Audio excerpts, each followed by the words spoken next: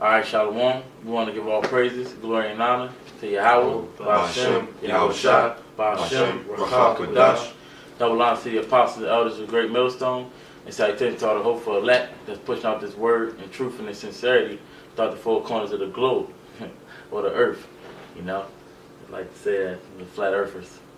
But yeah, we're going to get into a quick, Lord willing to be a quick lesson, you know, however the Spirit flows. We're going to get into bearing the indignation of the Lord, you know, because I was watching, what was the Ice Cube joint, you know, when they was, the title slipped my mind, but they was talking about something. If God loved us, why are we going through this? We are boys in the hood. If God loved us, why are we going through all this? He don't love us. You know what I'm saying? And that's how that's the mindset of a lot of our people, that the Most High don't love us because of the things that we going through, the condition that our people is in. Which when you read the scriptures, you know, you understand why you're going through those things. You know what I'm saying? And then you start to understand that the Lord, matter of fact, what's that? Micah. Yet he say when ye have loved us. Oh, that's Malachi. Yeah, Malachi. Salaki. Get that for me. Yep. This is the book of Malachi. And you get Micah, the 7 and 9, the brothers hold. This is Malachi chapter 1, and I'm going to start at verse 2. I have loved you, saith the Lord. I'm going to start at verse 1. The burden of the word of the Lord to Israel by Malachi. Malachi 1 verse 2. I have loved you, saith the Lord. Yet you say, wherein hast thou loved us? Was not Esau Jacob's brother, saith the Lord? Yet I love Jacob. Right. Yeah, so a lot of our people, they try to say that the Lord don't love us, man. When the proof is in the pudding, you know, that he loves us, man. The fact that we still here, because what? We was the ones that made the covenant with the Heavenly Father. We agreed pretty much that if we do these things, and then we're going to be blessed. But if we don't do these things, we're going to be punished for it. So who are we to come up against that? You know, and he chose us over Esau. Now us being punished for it, now you want to complain about it. You know, the punishment that the Lord put us through is for thousands of years of defying the Heavenly Father. You know, worshiping idols, killing the prophets. You know, when they try to correct you. You know, so when you get punished for it, first of all, and he punished for what? He punished us almost immediately. You know, instead of how he do the heathens, where he let them build up their sins to where he can completely fuck them up. You know, but Jake don't want to understand that. You know, and then you constantly persist in defying the Lord to this day, eating all abominable things, doing abominable things. You know. Our people are homosexuals. It be them type of people that talk murderers, drug dealers. These are the niggas that want to talk and say the Lord don't love them, man. When they keep doing things that's wickedly, you know. But us brothers, we come back to this knowledge. We understand that why are we being punished, man? And that's why we had a mindset of bearing that indignation. We understand the Lord's righteous anger, so we're gonna deal with it because we was off. All right. It's quick. It's Hebrews 12 and 6. It says, for whom Yahweh Ba'ashem Yahushua loveth, he chasteneth, and scourges every son whom he receiveth. Yep. Right. That comes with understanding. We understand when we get in our ass kicked, you know, in the world you'll be like, Lord, why me? Why me? But in the truth, we understand why. You know? We understand why we've been chastened, because that really means he loves you, you know? Yep, on point. Yeah, that's why he's doing it. Because if he don't do it, then you just bastards. He just letting you alone you're going to be a child left to yourself. Where you're going to be doing whatever you want, and that's just going to get you into more trouble, man. You know, so, hey, the Lord don't think the way we think, man. You know, but ultimately, like we said, we understand why the Lord's doing it. Like, say, if you got to... hey, we the Lord's woman, right? You know, and he took us back. So after you've been humbled and shamed, now when you come back, after he took you back, you understand, all right, now whatever he say, well, I'm going to just deal with it because I know that he's right. You know, that's the mindset that you want to be in. You know, but get the one in Micah. It's Micah 7 and 9. It says, therefore, This is Micah 7:9. It says, "I will bear the indignations of Yahweh B'Shem Yahushua, because I have sinned against him, until he plead my cause and execute judgment for me. He will bring me forth to the light, and I shall behold his righteousness." Right. Hey, he said he gonna bear the indignation of the Lord because we sinned against him. Hey, it's the Lord who delivered us out of Egypt, man. You know, while we was crying to the Lord, and he delivered us, man, from that bondage. Then made that covenant with us. You know, and we broke his covenant. You know, we was unfaithful to the Lord. You know, hey, that's like you a famous, top famous Jake. You know, and you pick up this girl from the streets, and then you made her everything she is. Then she cheat on you, man. Right. You know, that's what Israel did to the Heavenly Father. Come. So, slide. Oh, okay. I thought you had something to say. Yeah, I got a quick precept. Go ahead. This is Amos chapter 3, verse 1. It says, "Hear this word that the Lord has spoken against you, O children of Israel, against the whole family which I brought up from the land of Egypt, saying, You only have I known of all the families of the earth, therefore I will punish you for all your iniquities." Right. You can break it down, brother. Come. You know, like the brother was saying, you know, the Lord brought us out of Egypt. You know, and we're the only people that he's dealt with. And because he loves us, he's punishing us for our iniquities. He's chastening us because he's actually dealing with us as a people. Right. The scriptures talk about, you know, when you're supposed to raise your own child up in the way that they should go, and the way sometimes you're gonna have to apply the rod to them, you know, when they go off, and that shows love, you know. Without doing that, showing that you're neglecting them, you know, letting them constantly go off, you know. You're not correcting them, and so that means they're not learning, you know. So the Most High is gonna beat us so we can learn from our mistakes, you know. He's trying to make us perfect, you know, which ultimately we know all of Israel is not going to become that. So he's only dealing with the elect right now. You know, that's why the elect is the only one that understand. Right. Yeah, and he said we the only family that he known. Right? You know, so all these other nations, he pretty much, the Lord made us jealous with a people that was no people, because we tried to make him jealous with a gods that were no gods. You know?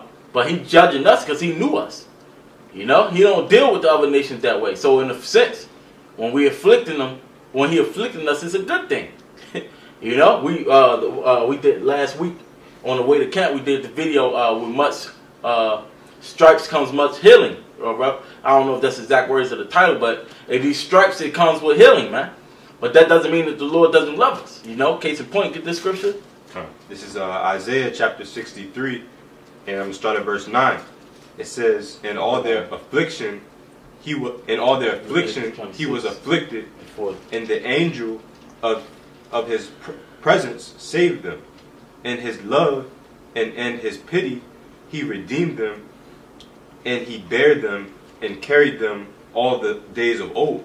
Right. It said, in all their affliction, he was afflicted, man. So when we was going through these things, the Lord, it hurt the Lord to do that. All right? Just like you got to, you know, brothers got children. You know, you got to beat your child when they going off, man. So they may know why they doing that thing. Brothers that mentioned that earlier. You know? And what was the classic black parents, so-called black parents line. What is it, brothers? It hurt me more than it hurt you. Exactly, man. It hurts the Lord more than it hurts us, but it was necessary, man. It was a necessary thing. And then when you come to age, that's another one in Hebrews. It said it wasn't joyous for the moment, but afterwards it's going to yield that peaceful fruit of righteousness. When you come to age, that's when you start to understand. Right. You know, that's when you start to understand that. Damn, I understand why they did that. You know, so that's the mindset that we came in now. You know, when we was a child, we thought like a child, but now we put those childish things away from behind us, man. You know, we put away that weak nation, and we understand why the Lord has done these things and continue to do these things unto us, man. Right. You know? Yeah, I was going I think it was like an old video of the elders of DC, and the elder Kasap was talking about how he used to get bullied, like he used to get bullied, you know. But he said he pretty much now respects his bully because why? His bully made him stronger, you know. He understood his trial. When he got older, he understood his trial, you know. This is Hebrews chapter 12, verse 7. It says, if ye endure chastening of the Most High, if you endure chastening, the Lord, the Most High, dealeth with you as with sons. For what son is he whom the Father chasteneth not? But if ye be without chastisement, whereof all are partakers, then are ye bastards and not sons. Furthermore, we have had fathers of our flesh, which corrected us, and we gave them reverence. Shall we not much rather be in subjection unto the Father of spirits and live? Read that again. This is Hebrews 12 and 9. Furthermore, we Read have, the 8. okay, this is Hebrews 12 and 8. But if ye be without chastisement, whereof all are partakers, then are ye bastards and not sons. Verse 9. Furthermore, we have had fathers of our flesh, which corrected us, and we gave them reverence. Right, so you have fathers of your flesh, which corrected them, which corrected you, but you gave them reverence. You gave them respect because of that. So why, when the Heavenly Father does it, it's an issue. Right. You see what I'm saying? Keep going on. Shall we not much rather be in subjection unto the Father of spirits and live? Yeah. Shall we not rather be in subjection to the Father of spirits and live, man? You know, because what? He's doing it for a reason. You know, and that doesn't mean that he doesn't love you, man. Can you get Isaiah 53 and 10 real quick? You know? I think it's Isaiah 53 and 10. Yeah. You know? He loves us so much so that he's, what Christians want to say, you know, he sent his only begotten son and the Lord to what? I mean, he sent his only begotten son in the world. Yeah, get that real quick and then get that. This is St. John chapter 3, verse 16. It says, for the Most High so loved the world of Israel, that he gave his only begotten son, that whosoever believeth in him should not perish, but have everlasting life. Right, shall not perish, but have everlasting life, man. So even after all that, man, even after all we played the harlot on the Heavenly Father, he still sent his only begotten son that we may not perish, man. You know? After all that, but you want to say that the Lord don't love us, man. You know? You pretty much, you played the harlot, you spit in his face, you disgraced the Heavenly Father, man. And the scriptures say what? He's broken with our whorish heart. So we hurt the Heavenly Father's feelings pretty much, man. Yeah. You know? Yeah, the scriptures say that the Most High is jealous, you know, and jealousy is a rage of a man. Shit. Hey, the Most High is very merciful. I can't imagine, you know, a woman I'm in love with cheating on me, man. I'd be breaking her neck. Say, hey. Nah, on some real shit, but that's how you feel. You know? But yet the Lord, that's why we bearing the indignation of the Lord, because we understand. That's why, hey, this go hand in hand with acknowledging your offenses, man. Acknowledging your faults. You know, Hosea 5 and 15 said what? He going to pretty much roughly paraphrase, he going to go away until we acknowledge our faults, man. That's why the Heavenly Father not present. Well, he is present, but, you know, he's not showing his power like he did back in the ancient world, man. Because he wants us to have that faith. You want to be unfaithful, now you got to show me your faith. As it was your mind to go astray from him, as being returned, seek him 10 times more. Get Isaiah 53, y'all. Then you get a little bit of time. Yeah, this is Isaiah 53 and verse 10. It said, yet it pleased the Lord to bruise him. He hath put him to grief. When thou shalt make his soul an offering for sin, he shall see his seed. He shall prolong his days, and the pleasure of Yahweh shall prosper in his hand. That's right, man. So, hey, his only begotten son, it said what? He pleased the Lord to bruise him, man. You know? It pleased the Lord to bruise him, man. That's how much he loved us, man. That his only begotten son, who did his will perfectly, You know, it pleased him to bruise him. What Yahweh Shah said, man, if it was any other way, you know, take this cup from me. And what? He ain't answering, man. Because this is the way. This is my will. I want my people not to perish, man. And it was nothing special that we did. You know, it was nothing of ourselves. We was not the biggest nation. He made us into a nation. He nourished us, man. You know? Man, Jake, man. You got the nerve to say that the Heavenly Father don't love us, man. Hey, him giving us back this knowledge, because it was stripped from us, and he gave it back to us when we seemed hopeless. You know? But you want to complain about what you're going through, man. You know? Piece of free, right? Mm-hmm. Yeah, this is 2 Timothy chapter 2, and I'm gonna start at verse 3. 2 Timothy 2 and 3, it says, "Thou therefore endure hardness as a good soldier of Yahweh Shah Hamashiach." It says in verse 4, "No man that warreth entangleth himself with the affairs of this life, that he may please him who hath chosen him to be a soldier."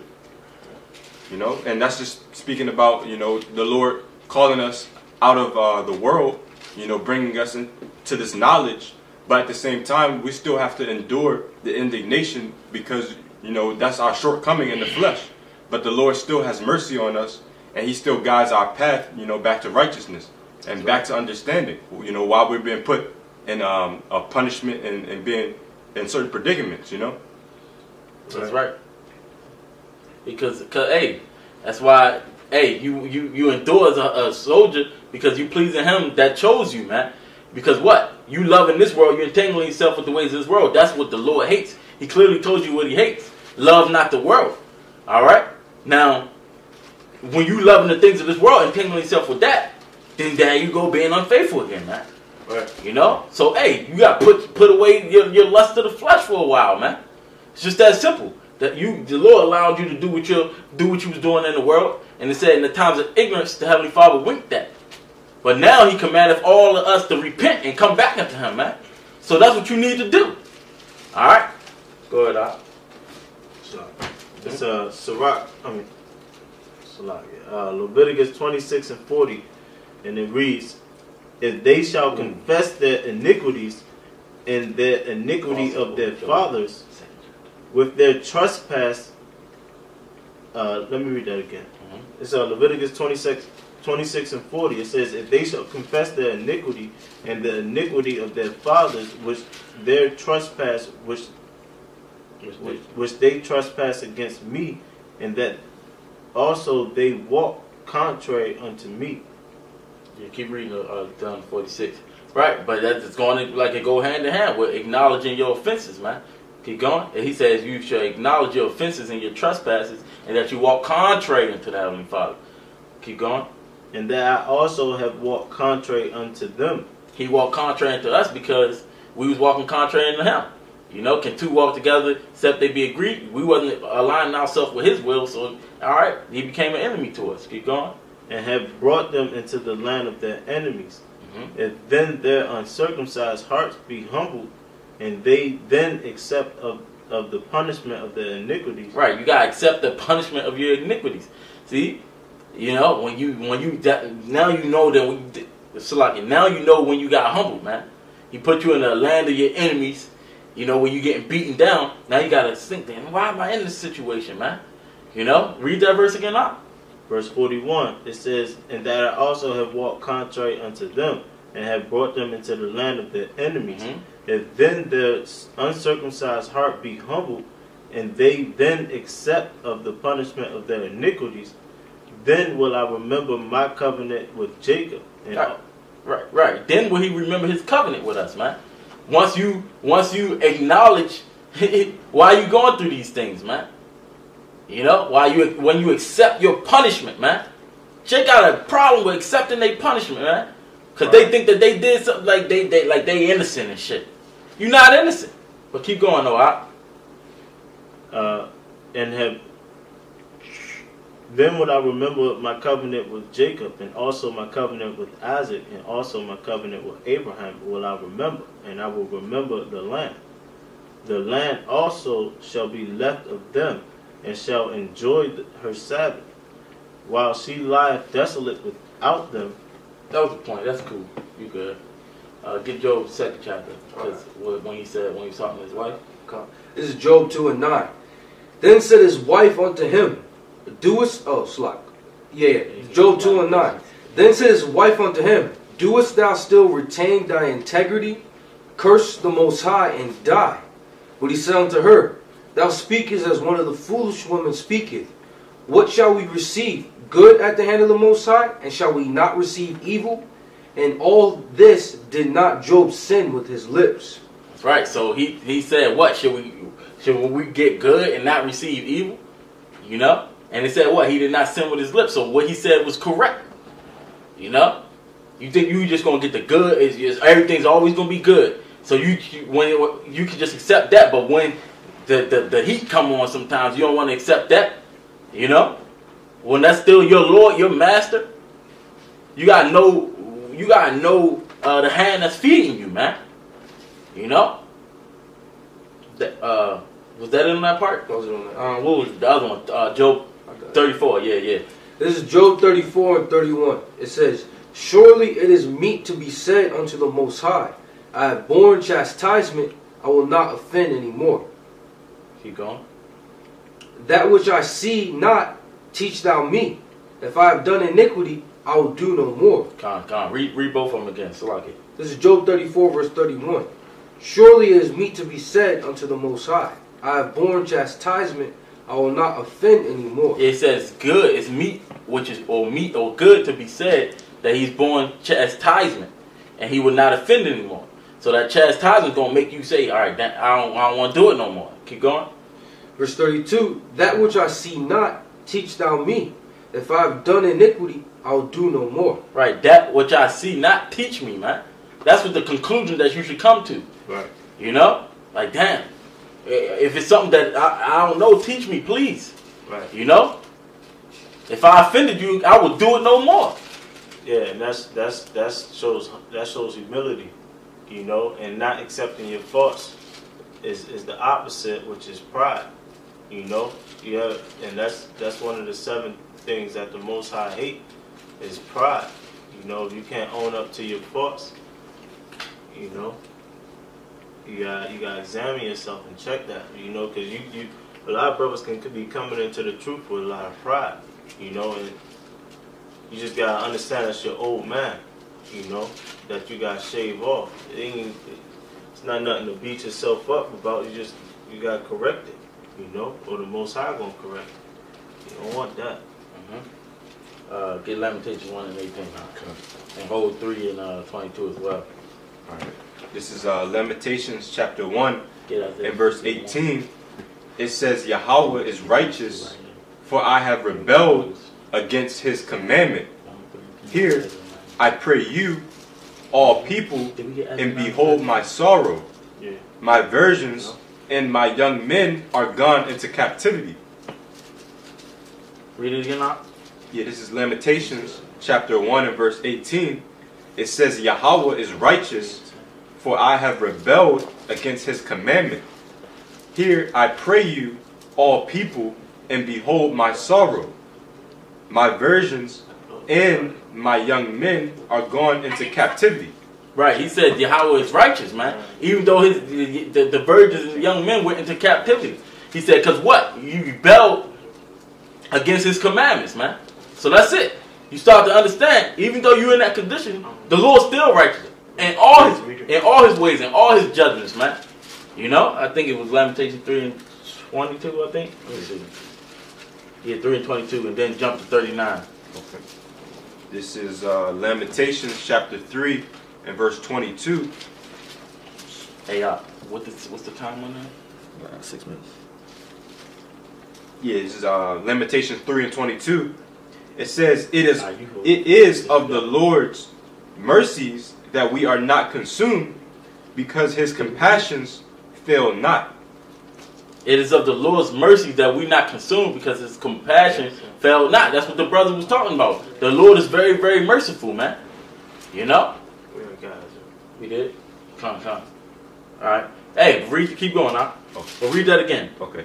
Yeah, Lamentation 3:22, it says, it is of Yahweh's mercies that we are not consumed, because his compassions fail not.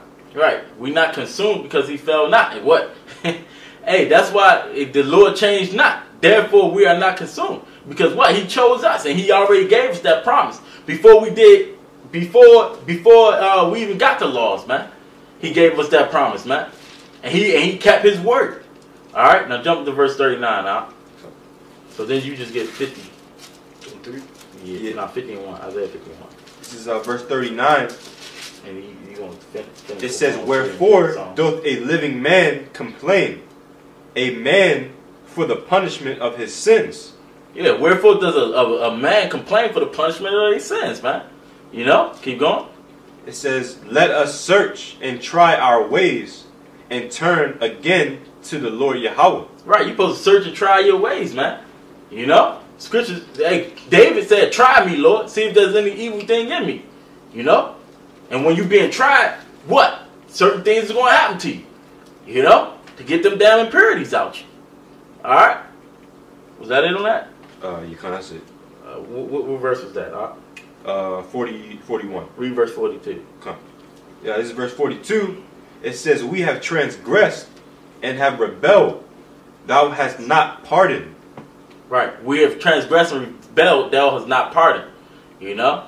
So, hey, that's righteous, man. That the Lord didn't pardon. Because it says, before Psalms 119, I always get, you know, but pretty much before he chastised us, that's when we learn. You know, I'm going to write in the comments because I can't think of it right now. You know? But we're just going to close. We're about to close. So get Psalms 113. But the scriptures say that and that's what the brother's going to read, that our iniquity separated us from him. You know? He gave us the laws that made us attached to him, man. But our iniquity separated us from him. You know? Get Psalms 103. It's Psalms 103 and 10. It says, He had not dealt with us after our sins, nor rewarded us according to our iniquities. Right. The Lord have not dealt with us according to our sins, nor rewarded us according to our iniquities. You know, he rewarded us less than our iniquities deserve, because what? Our iniquities deserve sin. The wages of sin is death. You know, so that's what we really deserve, and we here. And he putting that breath back into us, man. And he gave us that chance by sending his son that we may be not perish, as we read earlier. You know. You know, so that's why we bearing the indignation of the Lord. That's why we still here, and we keep pushing day in and week in and week out, man, until he come. You know? Hey, but Lord willing, that lesson was edifying, you know, and until the next lesson, we want to say shalom. Shalom.